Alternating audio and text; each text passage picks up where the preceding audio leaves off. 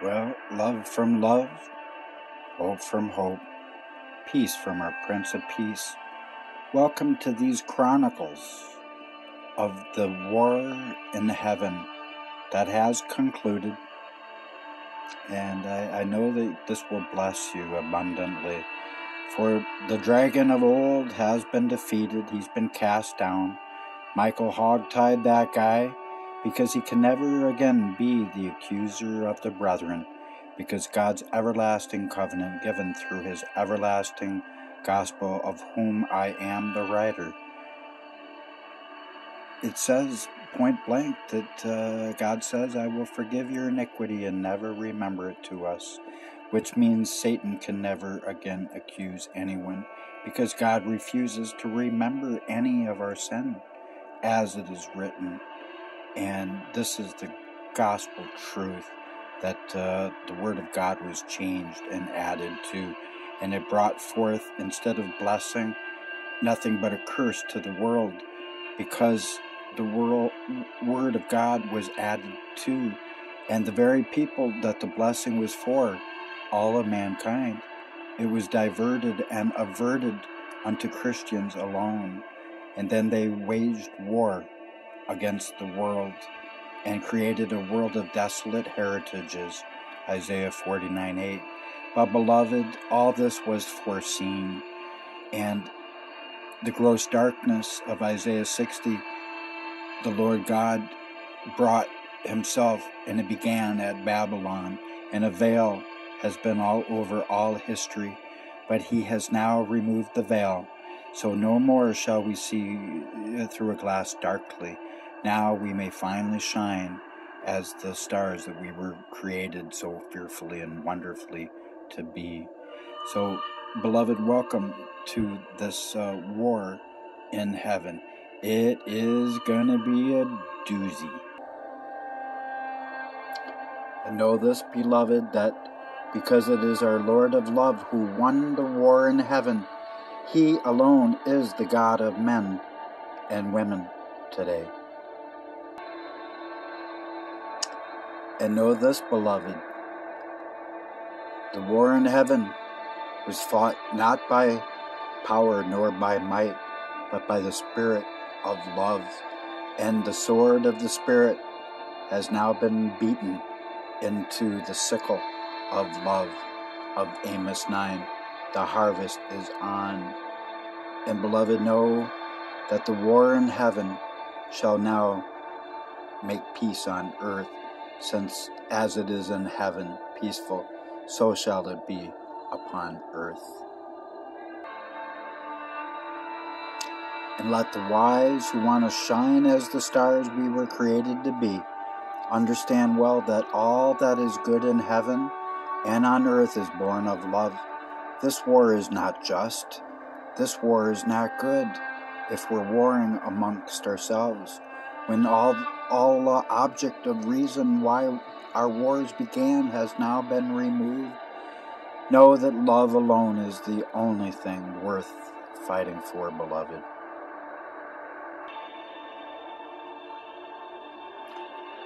And know, beloved, in this hour, as we unfurl our own wings, so that we may ascend to the great white cloud of Matthew 24 and Revelation 14, where the Lord stands sinking his everlasting gospel, which is these videos, into the earth.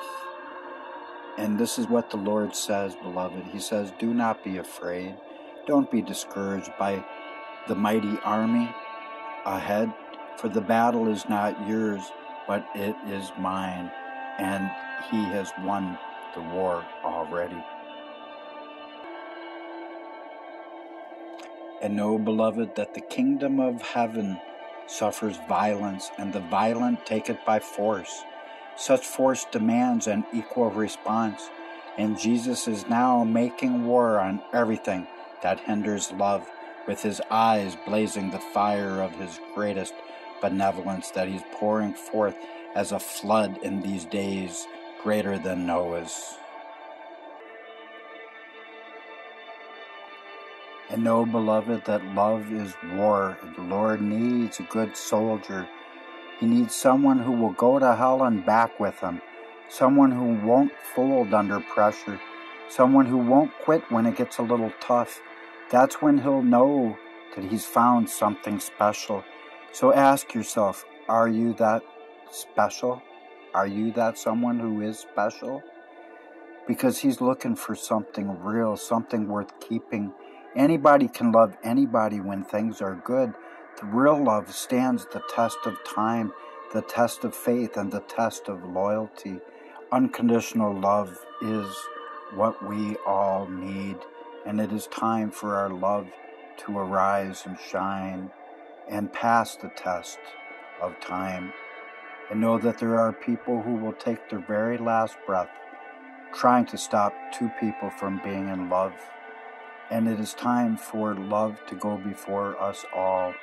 For the Lord needs people that are ready to lace up their boots and fight for Him, fight for His love, His kingdom-age love, because anything worth having is worth fighting for, beloved. So, love from love, hope from hope, peace from peace. It's a good story time about love. And praise the Lord that it's so. Because, beloved, the truth is that His living water is now being poured out upon this world as days like Noah's. And His adoration and His benevolence through His messenger is now coming forth. And people can ignore it, and they can be as shallow as a glass of water, unable to receive the great deluge that He is now sending forth in these latter days to remove all people's disgrace. But this is what is prophesied for the latter day great mountain that arises in the latter days in Isaiah 25 and Micah 4:4. Jesus asked, would anyone have any faith? No, none. Not for prophecy. And that is the revelation of the Master's love, which people are just ignoring out there. And so shall it be. But don't matter, I'm still going to do what I'm supposed to do. So, love from love. And know that these days of the finished war in heaven, it's finished because God's word has been given. As soon as it was given on earth, it 6-7 months ago when I first gave the covenant to all mankind. It's been 6 months now. I've been pumping out gospel truth for 6 months, and 6 months people just ignoring me for the most part. I got 25,000 views. Not one person has left any likes at all at my channel. No like, no thumbs up for nothing. No one has left comments. No one's talking about this on the internet. Everybody's just hoping I'll go away. But know that in the day that I gave the covenant, and as it was on earth, so was it in heaven, because Satan could no longer be the accuser of the brethren. The war was emptied and desolate and vanquished and over on that same day in the spirit realm. It was a day of tempers, a day of control, a day of day, a day of night, a day of up and a day of down. 'Twas also a day of right and a day of wrong. But above all, it was additionally a day of division, when the heavens could finally say goodbye to some pretty rank garbage, stinky to its core, which was the Diablo Mephistopheles, who can never go before the Lord again as the accuser of their brethren. 'Twas therefore the very best day of some very good ones. One day, it was the day of darkness of night, would be forced into the shadows of our distant, ever helpless and hopeless world. And upon that day, Michael the archangel, he led the first divisions of heaven's troopers, while Gabriel fronted the second. Even Raphael and Uriel hurled up the banners of faith for the fourth and fifth columns, while Sariel established an ambush line on the left side of the holy sea of sapphire glass. Just like this video is showing, the living waters flowing again in the great sea of our Lord's crystal blue forgiveness for one and all. And they were all there to swiftly surround the evil sons of God on three frontal sides. And as those heavenly troops of many flaming swords charged towards the army of evil, the most magnificent strength of our Lord of Lords' valor went before them all.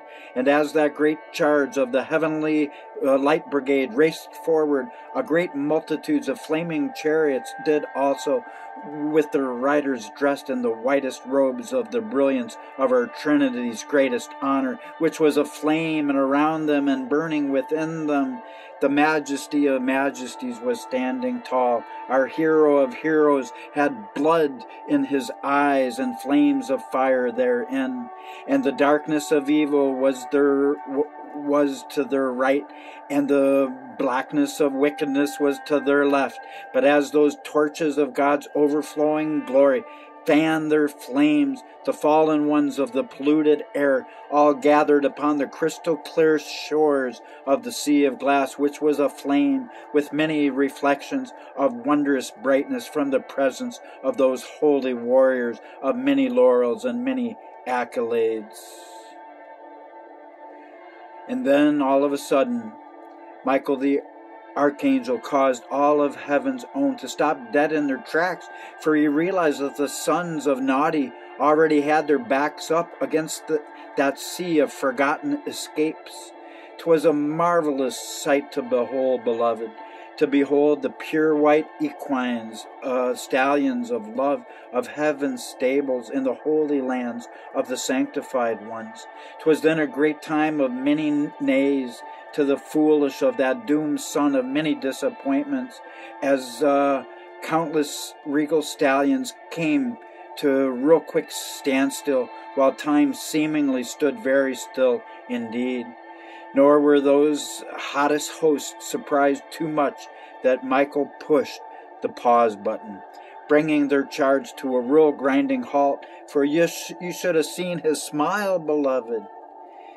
And with the voice of many waters gushing over many falls, Michael sounded like Christ. And suddenly the Master addressed all of his shining troops as Michael bowed in love. And as he quickly raised his flaming sword, he turned it and he beat it into the sickle of love. And as he led the army, he said that was the kind of victory that would first put the word victor into victorious. And he said, this shall win the war on earth. And then he has sank it into the earth on his great white cloud of Revelation 14. And then our archangel of the archangels then said unto the rest of heaven's own, now, beloved, is the amazing time when the unfought battle is already ours. So now is the fantastic time for God's strength to shine like many fast flickering stars, even far more beautiful than his star of Bethlehem ever was. And now is also the most exciting moment for all of us to reflect upon the importance of this day, of many evils being vanquished from the lingering stars below us. For this is the grandest season of all seasons, when our star of stars, who has come forth from Jacob, has now sent his scepter from Judah into the hand of he who restores all things, saith the Lord God, my Shiloh of Genesis 49, mine alcoholic of verse 12, one whose eyes are dull and full and red of wine, the alcoholic of Habakkuk 2, King James, who has been transgressed by wine, but the just of love shall live by his kingdom-age faith of unconditional love for one and all. For all that do not embrace him, I shall take the feasts of their banquet, saith the Lord, with his eyes full of fire of love. And he said, I shall take the dove of love, and I shall bring forth their dung from their rotten feast, and I shall have it smushed into their face, exactly as it is foretold in the book of Malachi 2. For that was written for my messenger Daniel of Malachi 3:1. And know that this is the greatest seasons of all. And so that the Lord can come, and now he'll put, instead of the number 666, he'll erase that and put 777, the mark of the Lamb upon all who will bow down to the name of love. Every knee shall bow unto the name of love. Every tongue shall confess love. And we shall now, said the Lord, tear down all of the sons of darkness, as we put out their lights for all to see and for all to appreciate and celebrate. For our threshold for dumb is very low on earth, as people will someday hear the truth of these messages. And so these are the days when his nail-scarred hands hoisted the banner of love over all creation. Jehovah Nissi is that banner, beloved. And our royal highness, our majesty of majesties, then raised up his new standard of righteousness and unconditional love far above all of the hosts of heaven, for the sons of the darkest darkness to easily see. And nor shall those vagabonds not feel their vile hearts melting, as those doorways to hell are shut to heaven for at least 1,000 years. And peace shall then flow, as Daniel is no longer ignored in a day to come. Woe to those ignoring Daniel, for without my message through his mouth, this earth shall be destroyed. Exactly as it is written. No more shall enemies of our Godhead's authority be authorized to even speak to Elohim for the rest of that period of our greatest joy. For the voice of Satan has been quieted and removed, beloved. So the Lord says, let us all now swiftly descend upon those overgrown, spoiled bullies to finally shut up their most annoying noises once and for all, so heaven can now become silent and peaceful, and no more shall the accuser of the brethren ever darken heaven's door again and go forth to accuse the brethren anymore. And the Lord said, and as we go forth to banish those traitors to the grime of earth below, let us all remember that the tranquility of our home of many golden roads has been disturbed far too long by those foul masters of disaster, the fallen ones. And the Lord says, as we rush towards those bottom feeders of the sea of glass, let us also always remember how beloved all of the sons of men were to those rebellious lovers of all things badly polluted or badly perverted by their putrid tongues and minds set on doubt. Nor should we ever forget how those garbage pickers of the spiritual realm, the fallen ones, dove deep under that sea of glass, murky was it, to fish out reminders of debauchery that they placed there themselves, as if they were pearl, their treasure in the deep. So let us now ignite our souls in love as we blaze away with no mercy upon all of our forlorn brother who has not repented, because they love to burn brightly to consume all the weak-hearted of the earth, who have the kind of sins that can't even be spoken or could not even be described by hand signals for a mute, detestable abominations, but yet I shall forgive all of their iniquity and all of their wretchedness. Though they be as scarlet, I shall see them only as they shall be. The second they enter glory, they are totally sinless before me.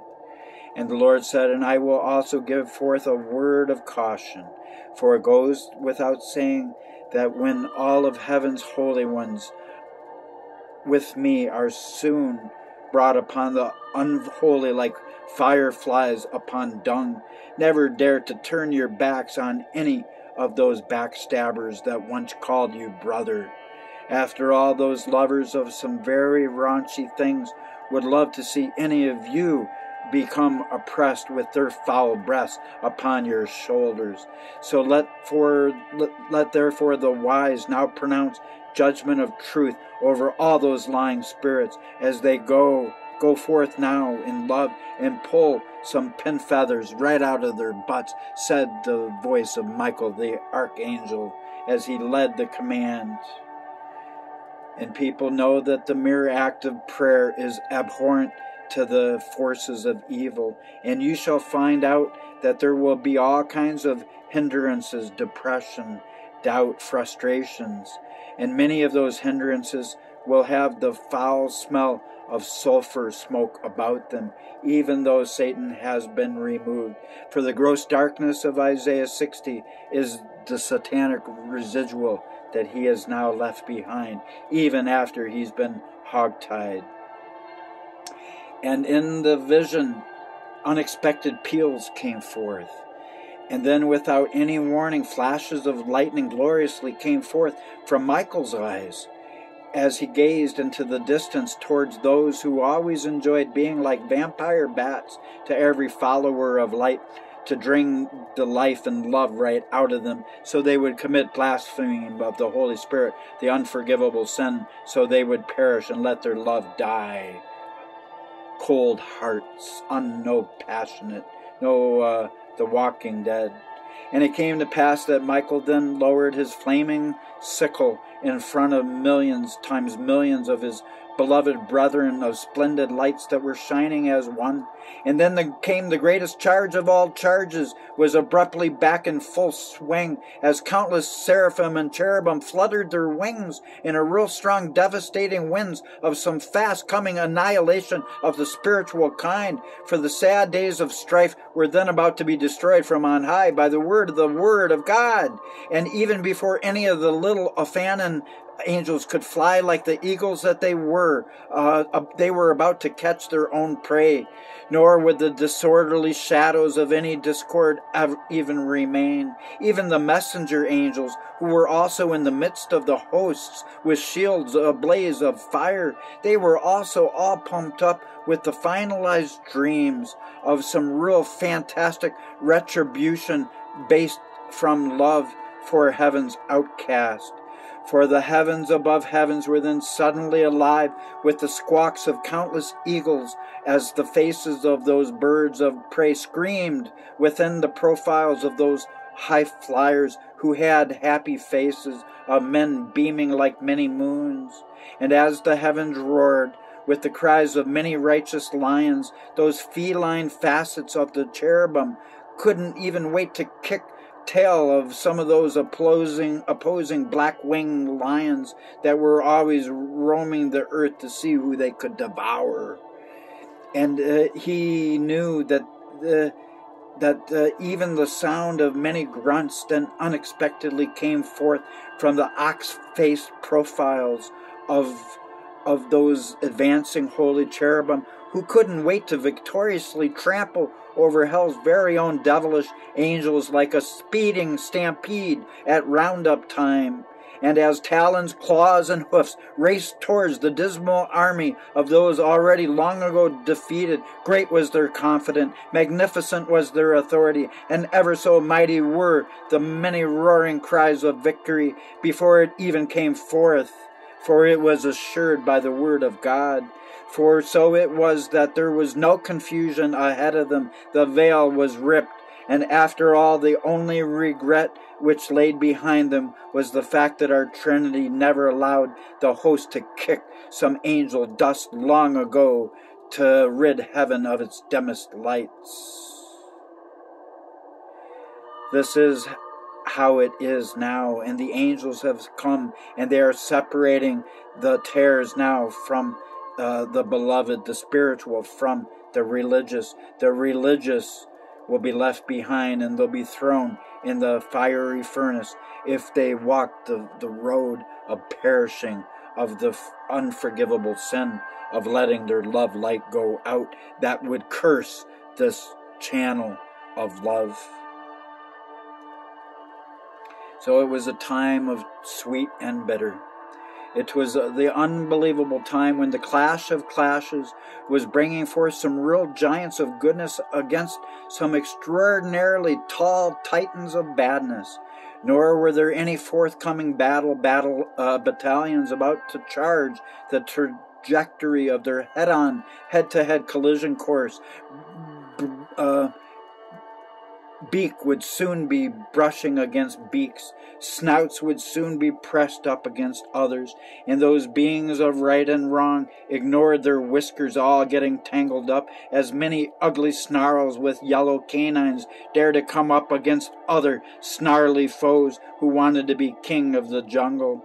And by the time that the most memorable moments of those demons' plight it became obvious. It was ever so clear to all of heaven's troopers that all of those spawn of the most treasonous treachery had turned into ordinary dirty rams long ago, for they chose not to be as lambs, and they chose to cross over physically and spiritually so they could provoke some conflict between them and the orderly sheep of God's many folds, who were always silently going ding-a-ling, ding-a-ling, ding-a-ling wherever they went. They were the obedient lambs of love, and those servants of God's fields always made it very easy for our Lord to know where they were during any moment of time, since their prayers were ringing out like the bells that were ringing.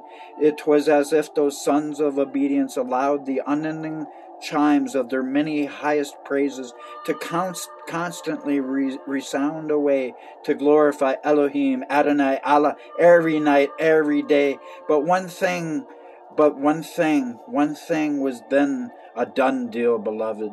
Way before God politely ever shook hands with the devil on anything. God's armies were more than mighty. The devil's own were pretty wimpy. The Lord's troops were very good at ambush, while Satan's own bearers of his unspeakable burdens were very good at being ambushed. Nor was it hard to see that our Trinity's hosts were no suckers for punishment, while Beelzebub's losers were just plain all-day suckers every day. Then, as those two opposing sides were just about to crash into a deathly fate for all lovers of death, the lovers of life shined away like many marvelous meltdowns set on self-destruct. But the sons of darkness had no choice except to allow the glory of those holy rollers to overtake them like many streams of lava, always covering up everything as dumb as rocks, like all those ignoring my word. Do not ignore this channel, beloved. Know that anything as stupid as some sin-loving numbskulls who long ago lost their brains when they first said no to God's commands are those who will not support this ministry. For if you do not support this ministry, you are standing in line with the revealed lawless one. Then those heavens volleyed and thundered away as the sea of glass beneath Satan's own suddenly became slippery to them as huge puddles of grease.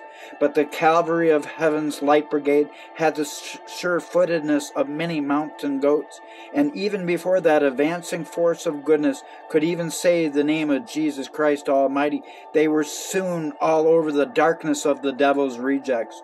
Nor was it hard for those agents of our Lord's brightest lights to make the hordes of hell to seemingly vanish, as their darkest darkness was then forced to bow down before God's light, and the countless light-bearers of God's lightest light of love then covered up Lucifer's own like a microwave oven that was sending out rays of the hottest inward heat. And if this war of many flaming swords were to have been a fight to the finish, there is no doubt at all that the incinerating kind of heat from those hosts ablaze with righteous indignation could have caused some demons' heads to have popped like popcorn. But as it was a fight to end all other fights. Nor would the hosts ever really have to fight anymore forever and ever. They shall fight no more forever. For so it was that our God, the Son, was the warrior, spirit of spirits, who was their covering. From the very first day he first brought them forth, we're fearfully and wonderfully made. And neither could our winner of winners ever lose, for winners always take all. And within the heat of that fiery engagement of sheer futility, all of the devil's own writhed and squirmed about like they were also some slimy snakes, as Satan was. 'Twas a day of rage, a day of submission, a day of rebellion, and a day to be bound. And as he was, Beelzebub Mephistopheles is no more beloved. 'Twas also a day when those foes would be toast and became burnt pretty darn black, and nor could their black edges ever be scraped off. 'Twas therefore to become a day, a dilly of a day, when hogtide would quickly take on some brand new meaning. For so it was that from the very last grains of sand within the great hourglass of heaven were coming on down extremely fast, and when they were finally all gathered on its bottom, it would then become the time when some unbreakable chains would shackle those sons of stink to the future that they could never even have, much less enjoy, beloved. But no, this was the time, the additionally days of darkness that would be lit up pretty like a pretty shaken and confused boxer who was seeing a lot of stars. It was also a day when everyone involved in that ordeal of Earth's kingdom age beginning knew that God alone was in charge of everything, and it was only given to all of them that they would eventually be the ones that would have to do all the paperwork. Love from love, beloved. Come on back now.